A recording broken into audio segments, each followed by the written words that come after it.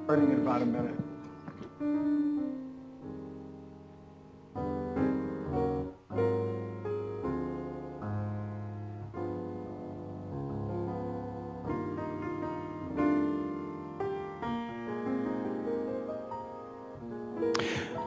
Well, good afternoon.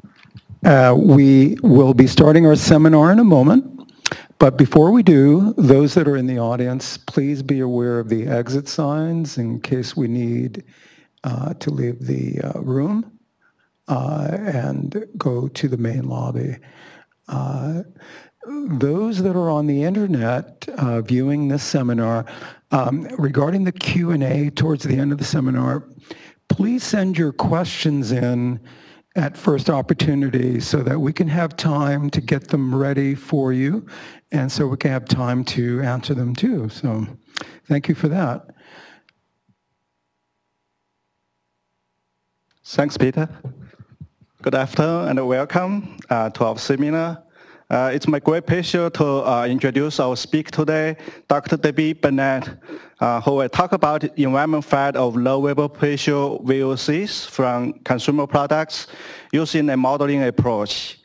Dr. Burnett is currently an associate professor at the Department of Public Health Science in UC Davis.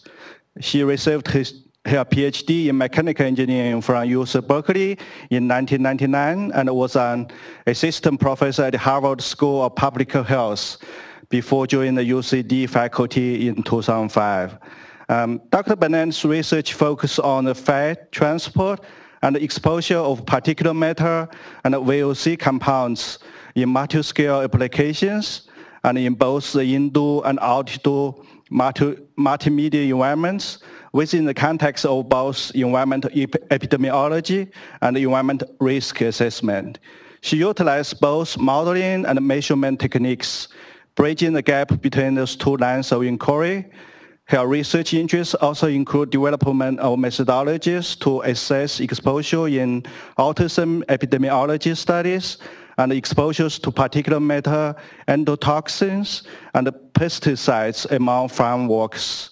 She also conducts exposure studies focusing on flame retardants, hazardous air pollutants, and perfluorinated compounds. The presentation Dr. Burnett is going to give today is based on the research results from an ARB-funded research contract, which is part of efforts to better understand the potential impacts of LVP-VOCs on air quality. The presentation will describe the development and implementation of modeling tools for two potential modes of releases of low vapor pressure VOCs during the use of consumer products, including the direct release to the outdoor air and disposed down the drain. In order to evaluate the availability of those LVP-VOC compounds in the atmosphere that might contribute towards ozone formation. Without further ado, let's welcome Dr. Burnett.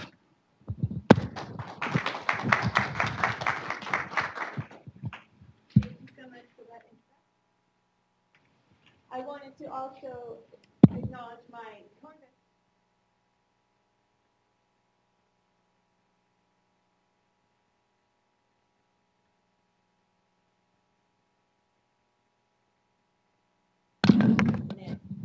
from Lawrence Berkeley.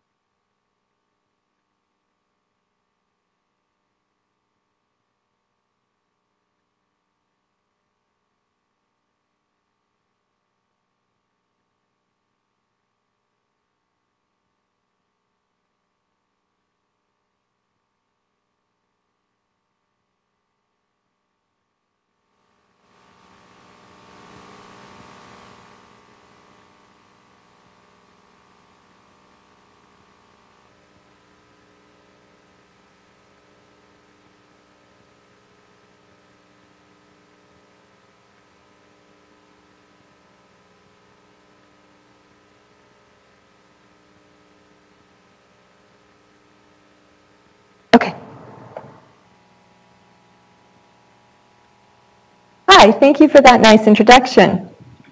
I I wanted to first acknowledge my co-investigators. Dr. Youngmoo Shin is a postdoctoral fellow at UC Davis and was instrumental in conducting most of the work that we will be presenting here today. I also wanted to acknowledge Dr. Tom McCone, who is not joining us because he is currently in Denmark and is quite late there. He is from the Lawrence Berkeley National Laboratory and also the University of California at Berkeley. We had two primary objectives in this work. Overall, we were trying to develop and evaluate environmental modeling tools to determine, first, what portion of the low vapor pressure VOCs that are volatilized to the air during the use of a consumer product will remain in the indoor air and therefore able to potentially form ozone. Second, what portion of the low vapor pressure VOCs disposed of down the drain from consumer product use will then be emitted to the air from the wastewater treatment facility or from the effluent stream and subsequently be available to potentially form ozone. Overall, this is a picture of how we get from consumer product use to potential to form ozone. I'm showing the entire process, and then we'll discuss which processes are covered in this research and which are not. When a consumer product is used, a portion of it might be volatilized into the atmosphere and somehow get into the outdoor air. Also, a portion of it might be disposed of down the drain, depending on the use, so things like laundry detergent, dish soap, fabric softener, things like that that are used in an environment where there is disposal down the drain, will make it to the wastewater treatment plant. Once in the wastewater treatment plant, here we go, I'm not very good with this mouse, we have a wastewater treatment model, and there's two potential ways the chemical can then get into the atmosphere. It can be directly emitted to the, I'm going to give up on the pointer. It can be directly emitted volatilized into the atmosphere, as you see in the middle box on this slide. Once it's volatilized into the atmosphere, it needs to then go through an environmental fate and transport model to determine, once released into the air, would it be available to form ozone in the air, or does it go to another compartment? That portion that would react in the air is then moving into that box on the upper right-hand corner and would be potentially available for ozone formation. Following along the bottom of the slide, the chemical could leave the wastewater treatment plant intact and be discharged into the surface water. Once in the surface water, then that can be an input into a multimedia environmental fate and transport model, and a portion of that chemical can volatilize from the surface water into the air, where it has the potential to potentially initiate a reaction to form ozone. Looking at the top half of the graph, of the figure, if a chemical is released into the atmosphere during consumer product use, we then need to ascertain what the fate and transport of that chemical is once released into the air. Does it stay in the air where it might react and have the potential to form ozone, therefore putting it into that box in the upper right-hand corner? Or does it transfer to another environmental media where it might be degraded? Or is it ejected downwind, where we then need to think about the subsequent impact on the downwind airshed? Now, what we are doing in this particular project are the green arrows. So we are focusing on the green arrows. We are not looking at all at the red dotted arrows. So basically, how much of the chemical, what fraction of the chemical goes into the air versus what fraction of the chemical is disposed of down the drain during consumer product use.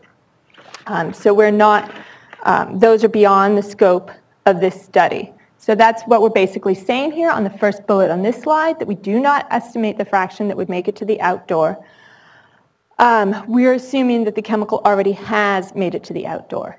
In order to determine what fraction makes it to the outdoor, one would need to develop several product-specific models that basically can determine, for a particular product type and different use patterns that the public would have, what might be the fate and the emissions from that product use. And likewise for determining the fraction of the chemical that would be disposed of down the drain. Also, we do not actually follow through in an atmospheric model to determine if the chemicals form ozone. What we are doing is, what is the fraction that reaches outdoor air and has that initiating reaction with an OH radical? More complex atmospheric photochemical models, such as the US EPA Community Multi-Scale Air Quality Model, are needed to simulate how much ozone would be formed in the atmosphere. So we're just looking at what fraction is available in the air. Our project was completed through a number of specific tasks. Our first task was to evaluate the existing wastewater emission models, select one, and then estimate the atmospheric availability of low vapor pressure VOCs disposed of down the drain. Second, we wanted to evaluate existing multimedia fate and transport models that are suitable for simulating low vapor pressure VOCs in an urban multimedia environment and select one for this effort. In terms of the outdoor multimedia fate and transport modeling, we also wanted to evaluate whether or not we needed to use a dynamic model or whether a steady state model, which is much simpler, would be sufficient. And also how much difference there is if you use a multi-box spatial model versus just a single box model. Once we had all of our models in place, they needed to be integrated because, as you'll recall, the chemicals that are going through the wastewater treatment facility might be emitted to the air, or they might be discharged into the stream. And then the multimedia fate and transport models need to be applied to those streams. And we also needed to provide the integrated model in a way that the ARB could use this in their future efforts. And then also to publish a paper on the findings. We evaluated the fate and transport of a total of 32 compounds and mixtures that was selected by ARB with input from stakeholders. We also looked at the EPA Chemical and Product Category Database, CPCAT. It's got some information on chemical use of various different chemicals, and many of those selected compounds were found to be used in a variety of consumer products, including laundry detergents, fabric softeners, dishwashing detergents, and other types of laundry products. In this presentation, just so that for clarity of presentation, sometimes we present the results from all 32 compounds, and sometimes we focus on the 23 compounds from the list that are high production volume compounds that are a single compound rather than a mixture. And so sometimes looking at results of sensitivity analyses and so forth, we focus on just those compounds.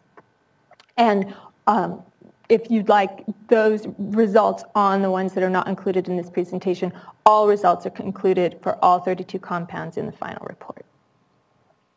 Okay, so first, the wastewater treatment plant emission models. So basically, within this, our goal is to understand, for those compounds that enter the wastewater treatment plant, what is their ultimate fate? So once in a wastewater treatment facility, the primary removal processes are that they could be volatilized to air, which is highly dependent on their Henry's law constant and whether or not it's likely to prefer being in the air or in the water. The biodegradation, so the biodegradation while it's in the water and going through the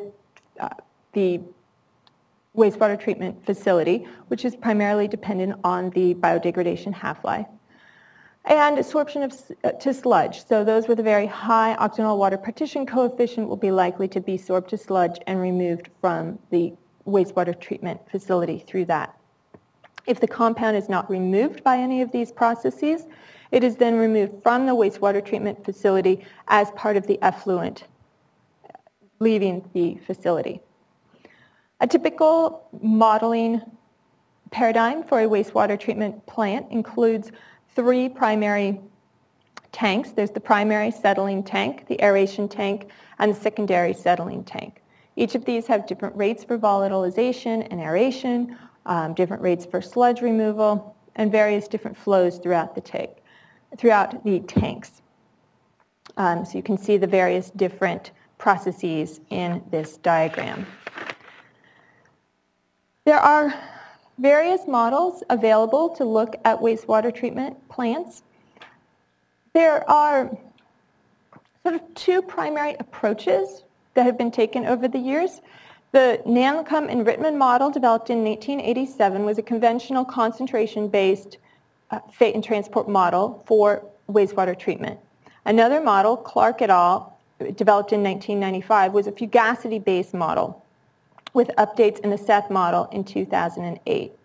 There were other models that have been developed that are refinements of these various different models, but basically these are sort of the primary two overall models.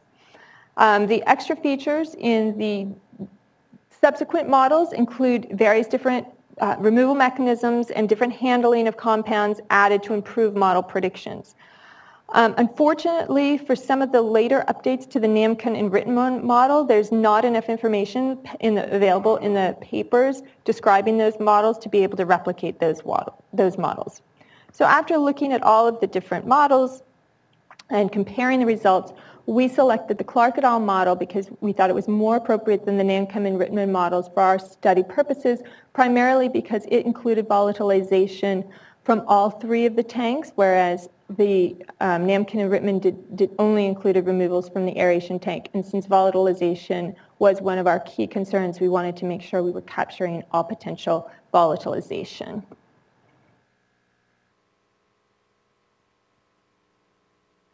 So for our input parameters for our chemicals, we primarily relied on the US EPA EpiSuite database.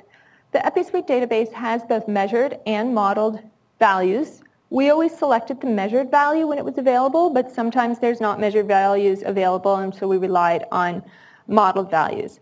We did a comparison between the modeled and the measured values for the compounds that had both modeled and measured values.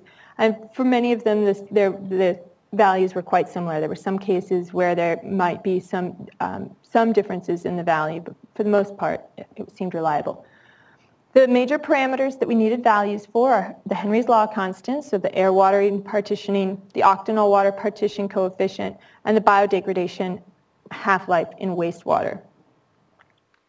We need an overall biodegradation rate constant for each of the tanks. And that data is not specifically available, but can be derived based on the biodegradation half-life in wastewater and the composition of the biomass and the partitioning between the water and the solids. So basically, we're assuming that the biodegradation is only occurring in the portion of the chemical that's in the water phase. So we need to know what portion is in that water phase and therefore available for biodegradation. That's one of the improvements that had been made to the models over the years, because the original ones assumed biodegradation everywhere, but it was realized that that wasn't terribly realistic. I've broken the fate of the compounds from the wastewater treatment facilities into two slides. Here also is your opportunity to see the list of the chemicals that we included in the modeling effort. This first slide shows the glycols and the glycol ethers that we considered in the model. These compounds all have some of the lower KOW values of the compounds in our model set, and as such, they have a significant fraction in the water phase, thus available for biodegradation. And so for all of these compounds, additionally, because the biodegradation rate constants were on the same, were such that based on the amount of time these chemicals spend in the wastewater treatment facility, 100% of the compounds were biodegraded in the wastewater treatment facility, and thus none were volatilized and none were released into the effluent. Things got a little bit more interesting on the next slide, because I know a slide where every result is the same isn't the most exciting. Our next group of compounds, the ones that you see at the top, so I'm going to try again on this pointer. These top four here are all hydrocarbon solvents, and if you look over here to the right, you see that roughly 5 to 6% of these are discharged to effluent. They have very high KOW values, and so the majority is green there, indicating that it's removed as sludge waste, with a small fraction going to biodegradation. And you can see also that we have a bit of volatilization to the air. So the isoperinetic hydrocarbons have about 9% volatilizing to air, and the N-tridecane, 2 chemicals down, has a bit released to air.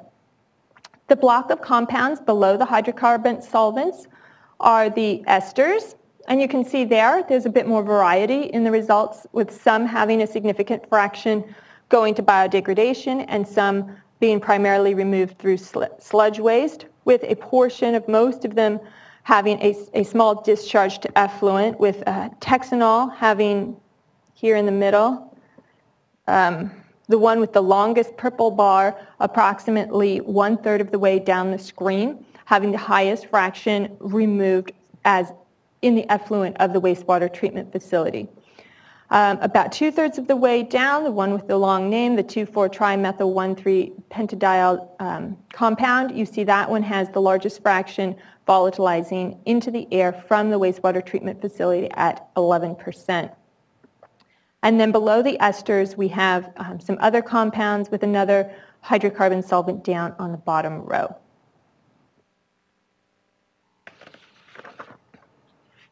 The biodegradation half-life in wastewater is the most uncertain input variable that we have for the sewage treatment processing among the various input parameters that we considered. And so we were going to do a bit of sensitivity on that on the next slide. But overall, our finding was that loss by volatilization in a wastewater treatment plant is negligible for most of the compounds. Basically, these compounds, many of these low vapor pressure VOCs have Henry's law constants that really make them prefer being in water. So once they've been disposed of down the drain, the great fraction of them remain in the water, and so they're not volatilizing all that much into the air, with the few exceptions that I noted. If we look at the biodegradation half-life in wastewater, it's very roughly estimated. It's just 1, 10, or 30 are basically the inputs available from the EpiSuite software. And so we basically increased the initially assigned half-lives by a factor of 10. And we really found that only those 2 compounds that we noted as having significant emissions to air that really had much of a change, where the volatilization fraction changed by 7% and 15% respectively, based on changing the biodegradation half-life by a factor of 10. For the remaining compounds, basically there was less than a 2% change in the portion of the compound volatilizing. And so even though this was a very uncertain parameter, it's not, for many of these compounds, not particularly sensitive, just because even changing it that much, it still doesn't, the volatilization still doesn't begin to compete as a pathway. Okay, so now we're moving on to looking at the multimedia fate and transport models. We primarily focused on 2 models for our initial evaluation. We focused on the Caltox model, which was actually developed for the state of California by Tom McCone, and it's a very mature model. It's been used in numerous applications. And then we also looked at the Foster model, which is a particular derivation of the sort of multimedia fate and transport models that have been proposed by Don Mackay, because in that model they specifically looked at the fraction of low vapor pressure VOCs to the potential for forming ozone in Canada. Many of the other models out there, multimedia fate and transport models out there, are very similar. Multimedia fate and transport modeling has undergone large model comparison activities, and so therefore they're considered fairly equivalent. So the first thing we did was we replicated the results of those selected 2 models. We compared the results to determine all of the model differences. We obtained or estimated key model parameters, and then we applied these models to the LVP-VOCs that we evaluated in this project. So as I said, the Caltox model is a mature and widely used multimedia fate and transport model with an extensive history of model evaluation exercises and case studies. The goal of a multimedia fate and transport model is to determine if the chemical stays within the compartment that it was originally released to, if it's chemically, physically, or biologically transformed within that compartment, or if it's transported to another compartment either by an advective process or a diffusive process. On this slide, you can see the diagram for the two models. There are some differences in the compartments included in the two models. On the right, you'll see that there is an urban film included in the Foster model that is not included in the Caltox model. And on the Caltox model, you can see that there's deep soil and sediment included, which isn't particularly relevant for chemicals where you're worried about partitioning out of the air. But those are the differences in the model. You can see that they both have air and surface water and surface soil and so forth. So the models are similar in fact that they're both fugacity based. They're both a level 3 multimedia partitioning model. And what level 3 means is that means it's basically a steady state model with an input specified to a particular compartment. A level 1 is you just assume everything's in equilibrium. A level 2 is basically kind of a steady state, but it doesn't specify the emission to where the emissions are to. But a level 3, you have a specific emission into a compartment and then look at the steady state results based on that emission. And then a level 4 is a temporal variable model. These equations are always both based, these two models are both based on a series of coupled mass transfer equations. And there's also some differences. As I said, there's some differences in the model compartments and the compartment dimensions. The most significant difference in terms of the compartments relative to this exercise is the lack of the urban film in the Caltox model. We looked extensively into how much of a limitation this was because it does have the potential to remove the compound from the air and provide another removal process. Unfortunately, there's just not very much data out there on reaction rates within the urban film. So, even if you get into the urban film, that's fine, but then there's not good information on the degradation rates. It's not a well-studied media, and so it introduces a lot, it introduces uncertainty that can't really be resolved. In terms of the input parameters, as I noted, Caltox was developed for the state of California, and therefore the landscape parameters for that model are based on what we have here in California, whereas the Foster model was developed in Canada, and it basically represents southern central Canada. And we'll discuss some of the differences between those in the upcoming slides. In terms of the fugacity capacity calculations, Caltox, when you're determining the fugacity capacity of a given compartment, if you think about soil, you have the soil particles themselves, you have the water between the soil particles, and then you also have any water between the soil particles. So you have air, water, and soil. And the Foster model just considers the fugacity capacity of the soil particles themselves, whereas the Caltox model includes the fugacity capacity of the soil particle, the water, and the air. And this is important, especially if the chemical is heavily prefers to be in water, because then without the presence of the water accounted for in the model, you might be missing a portion of the chemical that would likely to be found in the soil. Some of the key input parameters that are relevant for a multimedia transport model are the first order degradation rate in air. And so these basically are input as the reaction rate with OH radicals, and we consider this the first step towards forming ozone. And as I said, additional models would be needed to fully go through all of the various different processes and steps following that initial reaction to determine if ozone is actually formed. The advection loss rate from the air, so basically chemicals can leave the compartment, the box model, from air, and so the rate and transfer of that is important. And one of the things that we found to be critical was the rain events. Basically, there are various different ways a compound can make it from the air to the ground. So if you have differences in the fugacity between the air and the ground, you can have transfers. You're going through the boundary layer between the air and the soil, then transferring the chemical to the ground.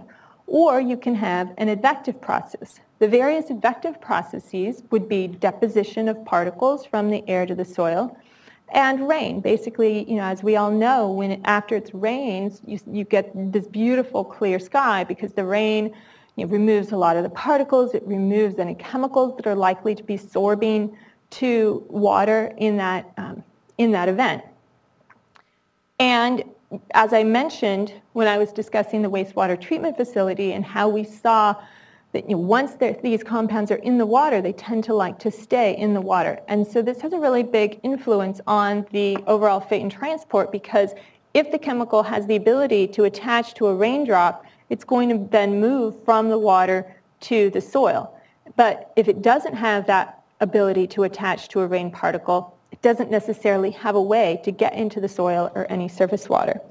And so that is one of the big differences between doing modeling in California and a place like Canada, where you have much more frequent rain events throughout the year. When I first moved to Boston, because it was mentioned I was on the faculty at Harvard for a while, I would complain incessantly about the weather in the summer. I pretty much just complained about the weather all the time. That's why I'm back. And I would complain, I'm like, why is it raining in the summer? What is wrong with this? And people would say to me, they're like, what are you talking about? It obviously rains in California in the summer. You're just sitting here imagining that it doesn't rain in California in the summer. I'm like, no, it actually doesn't rain in California in the summer. And so as you can see, something like this that has a big influence on the fate and transport of the chemical when you consider different landscape conditions is going to make a big difference. And so that's one of the big differences between California and Canada. We did a case study with the multimedia fate and transport model. We focused on the South Coast Air Basin, particularly because that is the area in California one of the areas in California that really struggles with an extreme status in regard to ozone non-attainment. The South Coast Air Basin is also, it's a perfect place to put a box model because it is surrounded by mountains, and so you have a nice contained airshed, and then there's basically a pathway through the mountains where you can get the chemicals following the purple arrow in the middle from the Los Angeles and Orange County regions into the San Bernardino and Riverside regions, which also suffer from ozone non-attainment. So you have a heavier population density in Los Angeles and Orange County. You also, at this point, there's quite a bit of people in that sort of close-in Riverside, San Bernardino area, but it's really ideal for setting up a two-box airshed model, which was one of the things that we wanted to evaluate. So we ran the model for daytime, so releasing the compound to the outdoor environment during the day. And on this first slide, as with the wastewater ones, I first show the glycol and glycol ethers on this slide. And you can see in the reaction in air is the light blue on this slide. And you can see that between roughly 60% to 90% of the compound would remain in the air available for reaction with an OH radical. And then you can see that all the way to the right, the sort of tannish color is advection out of the airshed into the next airshed.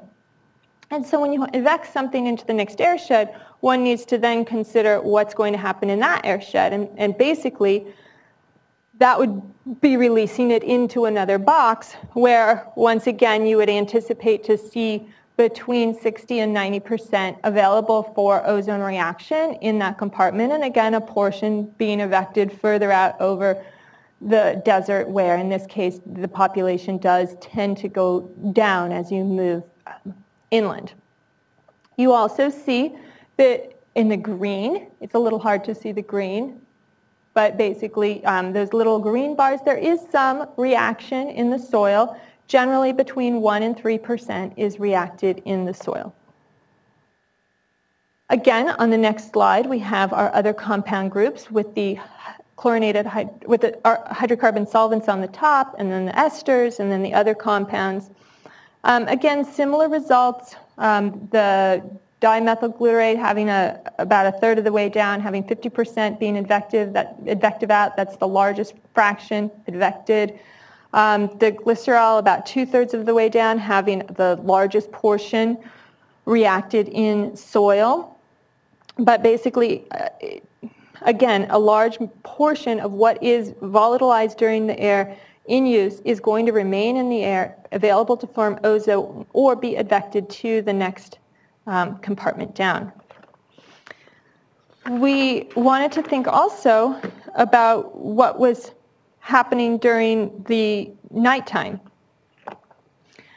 And during the nighttime, basically, the OH radical concentration is lowered by roughly 3 orders of magnitude. So you're basically shutting off that OH radical reaction rate in air. And as a result, what happens is you have a much greater portion advected into the downwind compartments. Again, you need to ask what will happen the next morning when it makes it into that downwind compartment.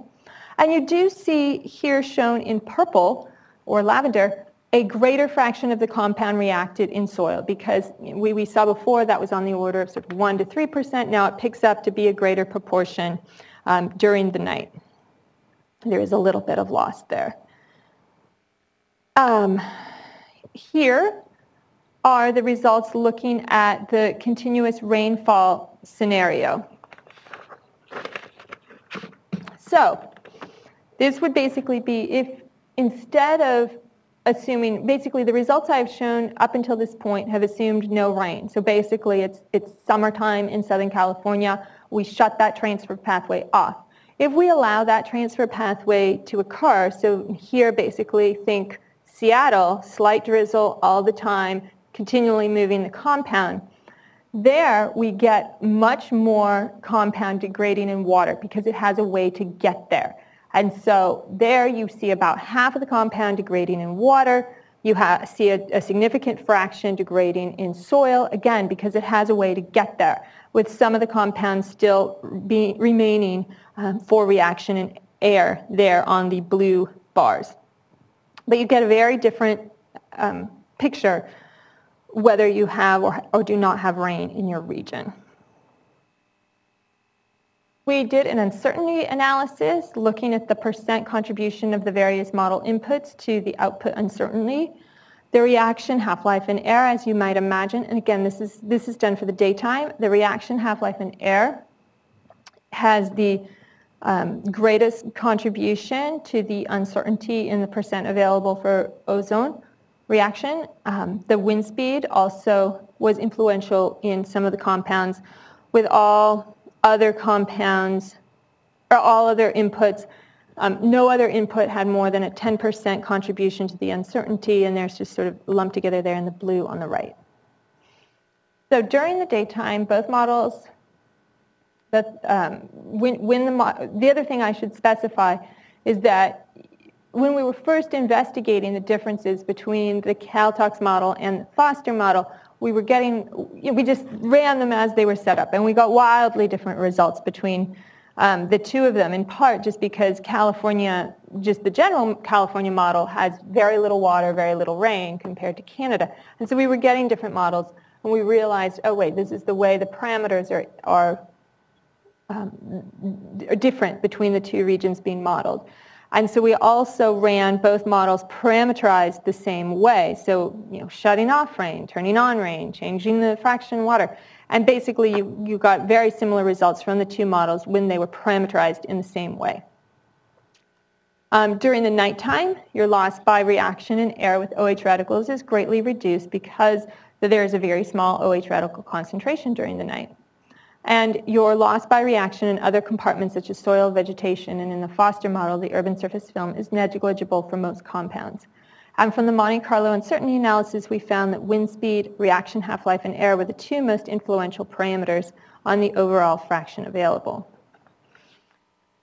The Foster model is also available in a level 4 dynamic model, and we ran it with the dynamic conditions, looking at the concentration changes over the entire period, and found that they were within 2 to 3 of the mean concentrations.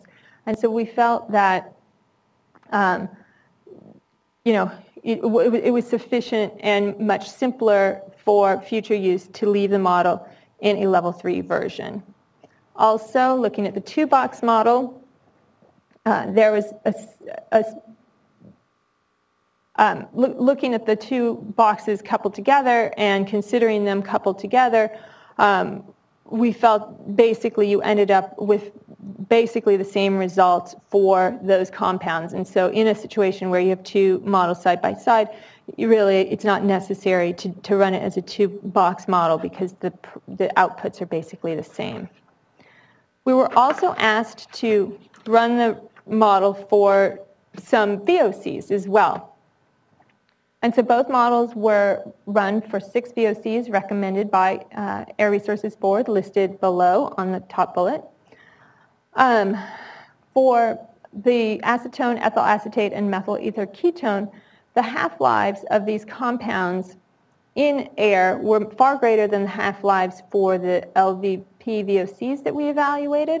And so a much greater fraction of these compounds were ejected from air rather than reacted in air because that just ended up being the dominant pathway with the longer half-lives. And so these results found that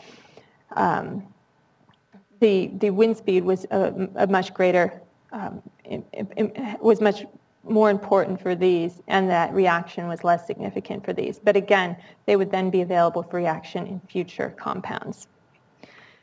As I indicated, these results that we ran are very specific to regions where there is little water and little rain. Because these compounds have small Henry's law constants, the model is very sensitive to the precipitation rate and also to the fraction of the surface area that is water.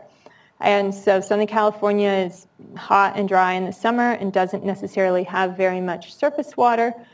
And therefore, a vast majority of California is similar in this regard. There are regions of California where there is rain, but a significant portion of California has a long, hot, dry summer with little surface water. And incidentally, the majority of the population lives in these areas that tend to be drier. The northern parts of our country and the Sierras over in the eastern part, where we see more precipitation and more water, tend to be more sparsely populated. So we feel that there's some degree of applicability to the Southern California results for the population of California. However, we do note that these results are really not applicable to areas of the U.S. where you see frequent summertime rainstorms. Okay, so once we were happy, we'd evaluated our models, we understood what was going on in them, then we needed to do our model integration activity. And so as stated on the first slide, once something goes into the wastewater treatment facility, there's really 3 options. It can either be removed in the wastewater treatment facility by biodegradation or sludge removal. A portion of it can be volatilized. Once volatilized, as I noted, it then needs to go into the multimedia fit and transport model. And a portion is also discharged into the effluent from the wastewater treatment facility, where again, that needs to be input into a multimedia model. Not input into the air compartment as we've been focusing on, but input into a surface water compartment. So we basically, of the original 32 compounds that we focused on, 10 of them have some discharge going into the surface water. And the distribution of the compound in between the different environmental compartments is based on the chemical properties. For those with the highest KOW values, the majority of the compound partitions to the sediment. For the most part, the ones that do leave the wastewater treatment facility are the ones with those high KOW values. The Texanol has a mid-range KOW, and there you see that it tends to be more in the surface water than the sediment. What's discharged from the plant, that's that long blue bar. And there's a tiny, tiny 0.03% that will be distributed into the air of the 2,2,4-trimethyl 1,3-pentadiol. You can't really see it, but it's there. So we have a small fraction of that compound going into the air. In terms of then where those are, how those are then removed from the atmosphere, most of the removal is through degradation in the surface water, with a small portion reacting in air or surface water. So now looking at the whole thing overall, so considering what's volatilizing directly into the air and what's going out the effluent and applying the various models as appropriate, we see again for the glycols and the glycol ethers that basically 100% is biodegraded in the wastewater treatment plant. A tiny bit of the one isn't, but for the most part it's mainly biodegraded in the treatment plant. And then looking at our other compound classes, here we have a little bit more variety in our answers. We have some being biodegraded, undergoing biodegradation. We have some removed with the sludge waste. We have some being degraded in the water as it's leaving. And we do have a portion advected or reacted in air. The portion reacted in air is indicated with the number that you see. So if you recall, the isoparaphenetic hydrocarbons had 9% of the compound leaving the wastewater treatment facility and going into the air, but here you see that it's 7% because we've now applied the multimedia fate and transport model, and so 2% is in the little purple bar to the right of the green bar where it's being advected to a downwind compartment where it will likely undergo reaction in that compartment. So you now see that the numbers don't match exactly what was volatilized, they're slightly lower. Also about midway down you see 9% for one of the compounds. But I mean, for the most part, very little once you release it into the wastewater treatment facility is available for reaction. It primarily is removed through another mechanism. We provided an integrated model to the ARB. It's basically a series of Excel worksheets, and basically it's all combined into one workbook where the first sheet has the instructions on how to use each spreadsheet and the general instructions. The second spreadsheet contains all the chemical properties that are used to run both the wastewater and Caltox models. The third sheet is the wastewater treatment plant fate and transport model. The fourth one is the Caltox model assuming a release into air. The next sheet is the Caltox water, so that is the Caltox model assuming a release into surface water. And then finally, the last page presents the integrated model results for the fate of down the drain compounds. And so that has been provided. Flipping back to the first slide that I showed or the third slide that I showed in this presentation, we look at the overall framework again.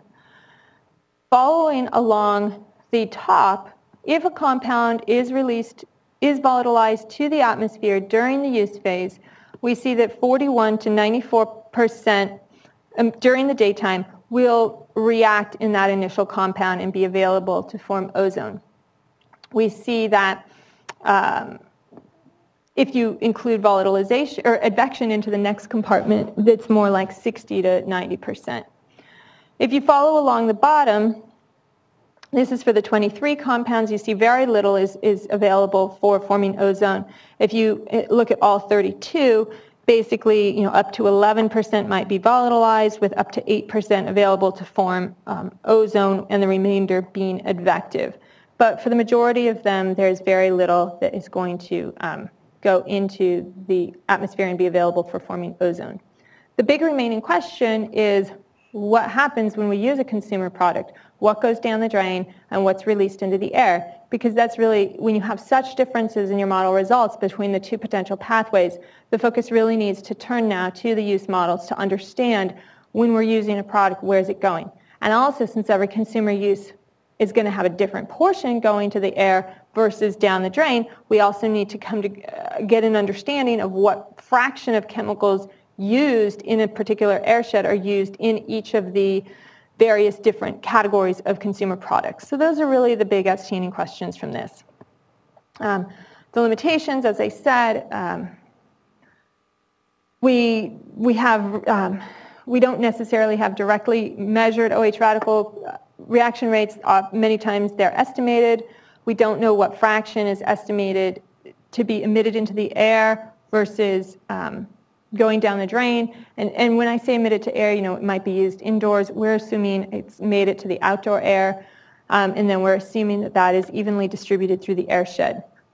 There could be processes that we do not consider in these models that are not included in typical multimedia or wastewater models.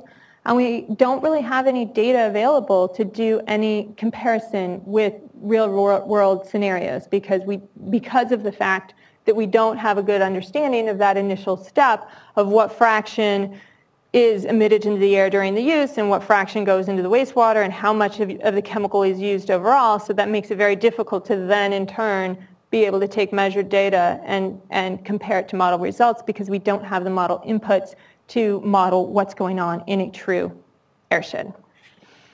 So I think I'll leave it on this slide while I happily take any of your questions.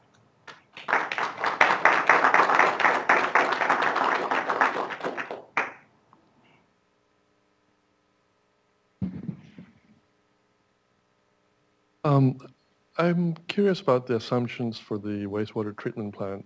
So are both models assuming that biodegradation happens in the water phase, not on the solid phase, not on the portion that's absorbed on the solid? Yes, basically wastewater treatment models have sort of evolved over time, and the current thinking is that the biodegradation only occurs for the portion in the water, partitioned to the water phase. And so we've parameterized the model that way. So then consequently, my question is what happens to what is absorbed on the sludge? I mean, if it doesn't biodegrade, what happens to it? Basically when you remove sludge from the wastewater treatment facility, it's somewhat contained, and there can continue to be biodegradation in the sludge in that there is some degree of water. And these compounds, once they're not in air, they don't readily want to go to air. So, that could be something that we're missing, but we really don't think that a significant portion would be volatilized out of the sludge because it's generally, heaped together for a considerable amount of times without ready access to air, and also it's generally kept somewhat moist, and so it would be more likely to want to stay in the sludge, would be my thought.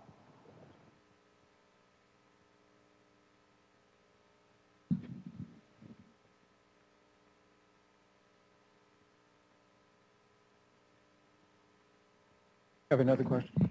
Yes. For the box models, I'm curious about how are they treating the distribution of VOCs or LVP-VOCs in particular? Are we assuming that we have a homogeneous three-dimensional space and the densities and patients are uniform? Yeah, the typical assumption in the box modeling is that there is an atmospheric mixing height generally associated with the atmosphere, and things are well mixed below the atmospheric mixing height because we have wind distributing it, there's dispersion, and so then the atmospheric mixing height is generally selected to be typical for the region that is being modeled, and the chemical is assumed to be well mixed. There's really not, I am not aware of any data that's really works to disprove that sort of assumption that we make, but we do make that. That is the typical assumption in a multimedia fate and transport model.